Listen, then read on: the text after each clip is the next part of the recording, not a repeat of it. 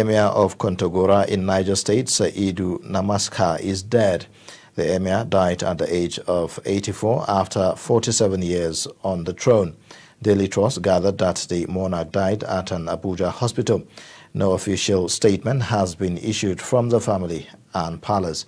Niger State Governor Abubakar Sani Bello has described the late Sarkin Sudan of Kontagora as a lover of peace and unity. The late Sarkin Sudan of Kontagora is survived by wives, children and great-grandchildren. His funeral prayer will take place at the palace later on Thursday.